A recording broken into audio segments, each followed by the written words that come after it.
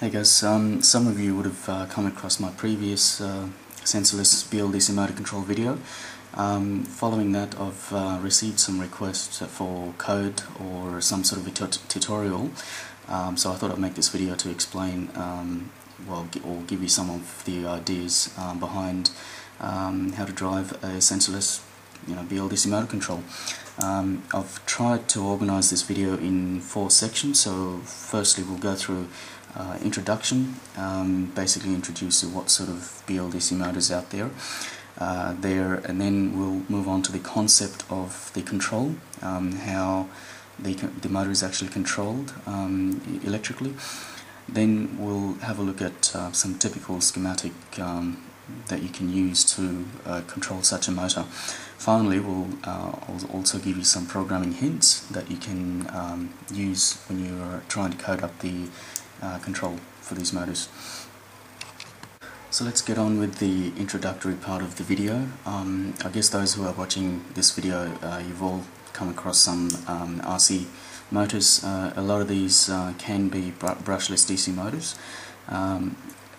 A little bit of familiarization with the motor. You've got the rotor, that's the bit that spins, and the stator, that the bit that is stationary. Now there are 2 types of BLDC motors you will see out there. There's one that's outrunner and the in-runner.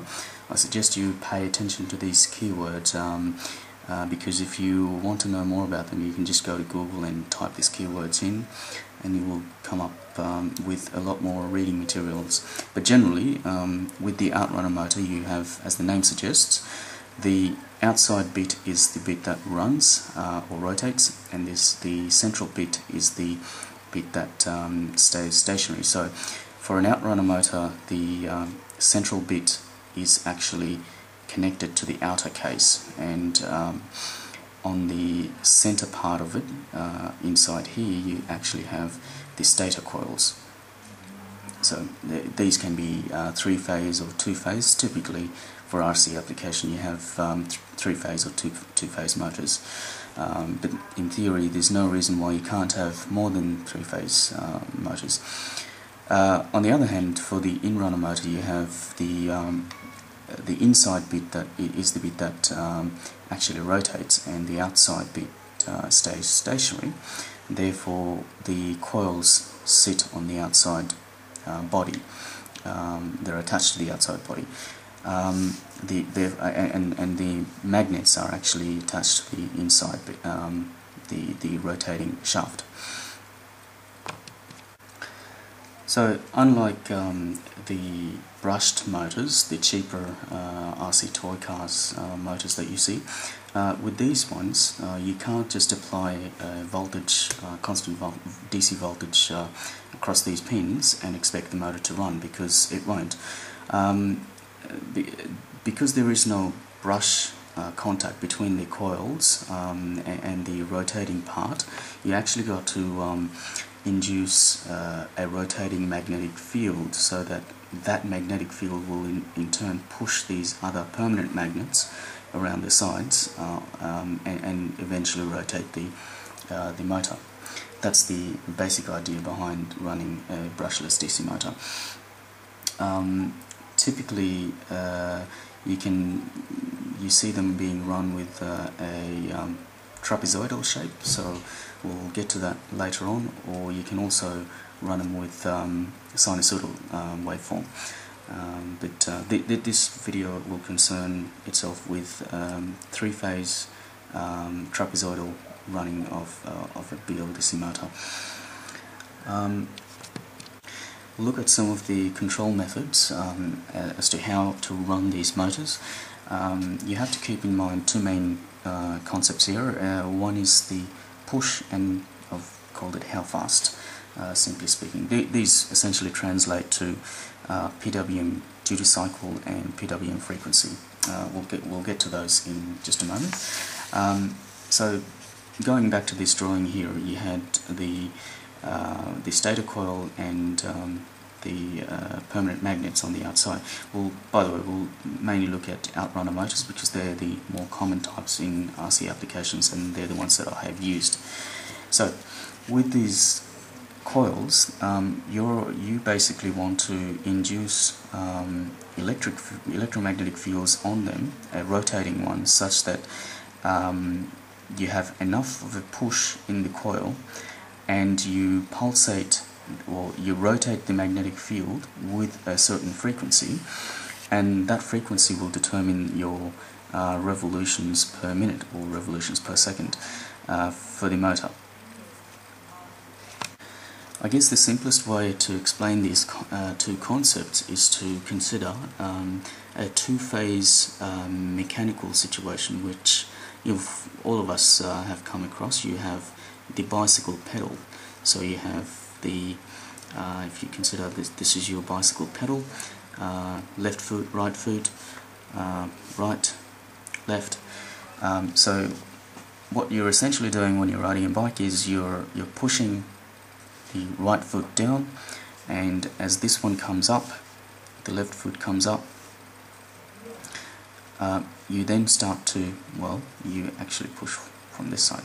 You then start to push the left hand side and push the right hand side. So essentially you're applying this push method to keep it rotating, but also you're adjusting your other feet in the way that it's accepting the following pedal as it comes up.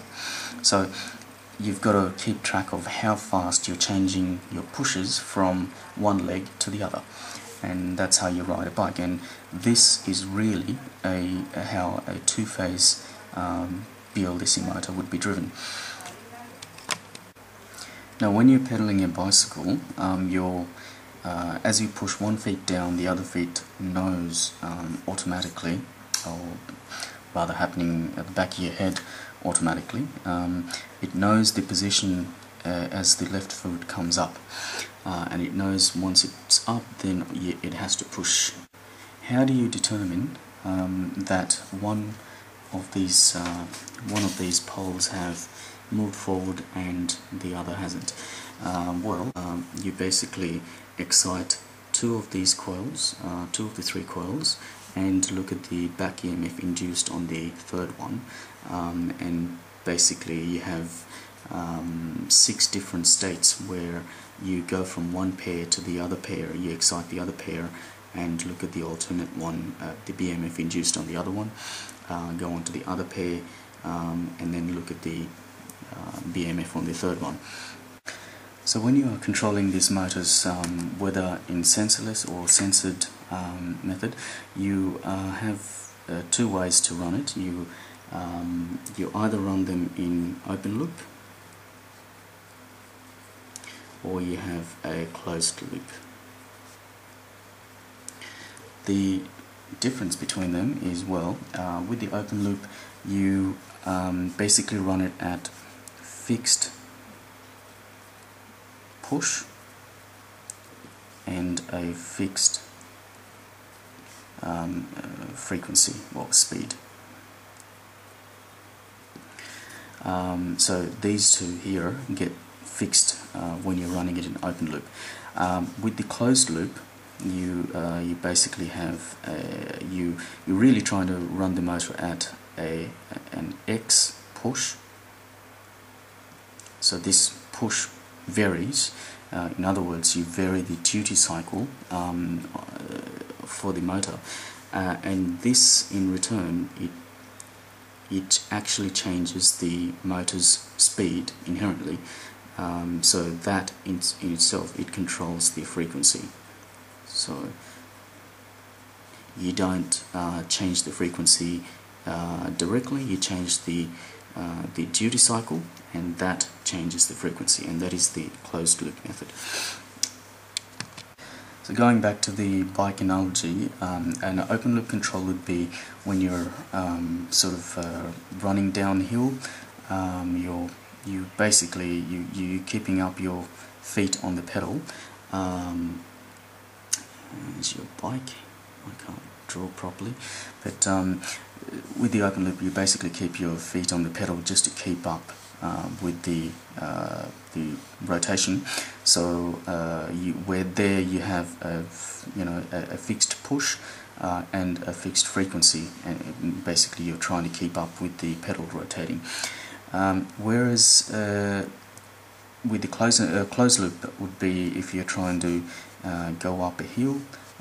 Essentially what you're trying to do is you're pushing it harder and harder, and which in effect is bringing up the other feet fast enough, essentially changing the frequency, and therefore the push is actually changing the frequency.